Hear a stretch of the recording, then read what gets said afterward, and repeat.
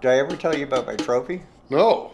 Well, last year I heard about this small penis contest, and I decided to enter the contest, and I went. There were like hundreds of people in the room. I had to go in front of the judges. I was worried and pulled my pants down, and I was worried it would get fluffed up or stand up. And I won the friggin' contest. Can you believe that? Small penis contest? I never told you about my minute penis. Well, you got a new penis for the contest? Minute, tiny. Oh. Yeah. Maybe you should enter this year.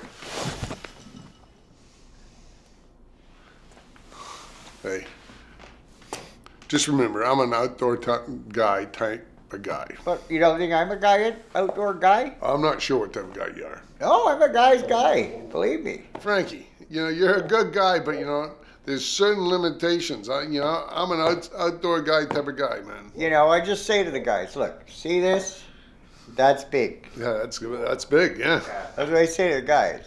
And the guys just shake their heads, man, but I'm sorry, but I'm a guy, girl guy. You're just a guy type of guy. But we can do other guy things. We can go guy hike, guy ski, guy mountain rock climb, guy sailing, guy boating. We go for a guy hike. But I'm a guy type of guy, so if it's a guy type of thing, then maybe I should be looking at it.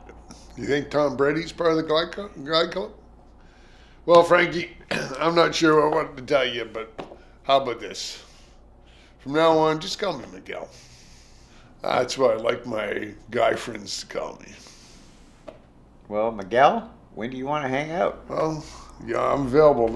Anytime's good for me. Well, let's do it. Guy. Whoop, whoop, whoop.